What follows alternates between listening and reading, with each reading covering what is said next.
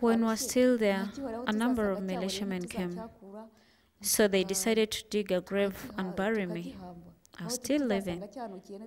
So because the soil was hard, the land was really hard, one of them advised them to just leave me there. After all, I was going to die. So it did not matter whether they buried me or not. After all, I was useless.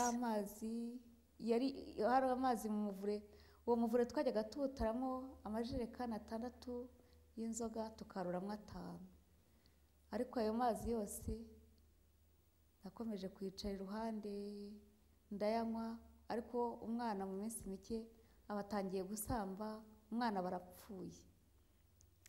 After some few days, my child really, he passed away. I was helpless. I couldn't do anything, and the dogs came and took my son's body. So they dragged the body. I could see, but I could not help. Wild pigs did pass by too. They ate up my child. The dogs did too. So they would come to try and see if I was still breathing, so they could take my body too. I realized that animals were wise things too. So each time they would come, I would face another direction. Probably they would imagine I'm still alive, so they left me.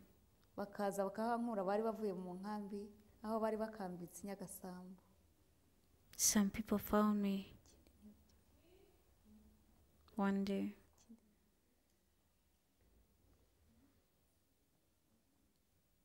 Aho hantu rero ukuntu nari mpari meze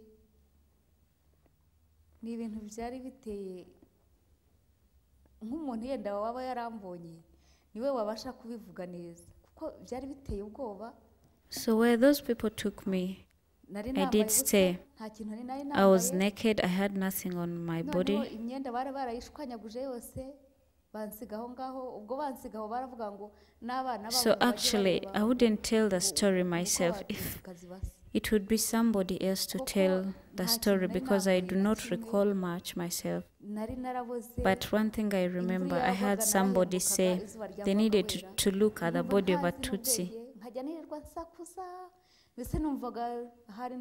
After some time, I think I almost lost my mind, so I would scream the whole day, make noise like a mad woman.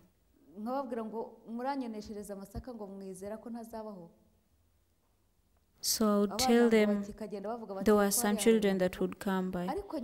So I would tell them to go away. Just I imagined a lot of things. My mind was getting mad each day.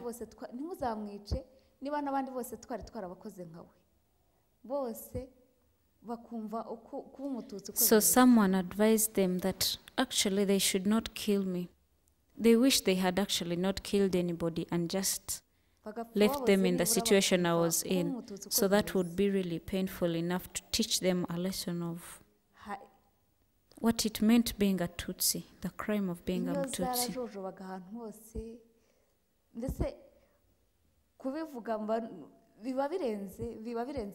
I was maggots themselves.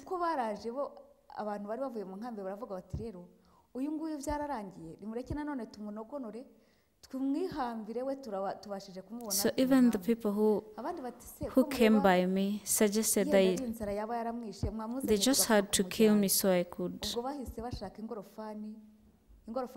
be a gone case. One of them suggested that I was not dead yet, so they needed to do something about me and I would be fine. Probably it was hunger. So they put me on a wheelbarrow, wrapped a blanket on me, and took me to Ramagana Hospital. So they tried to weigh my weight. My usual life, I was 69 kilograms. And this time I had 19 kilograms.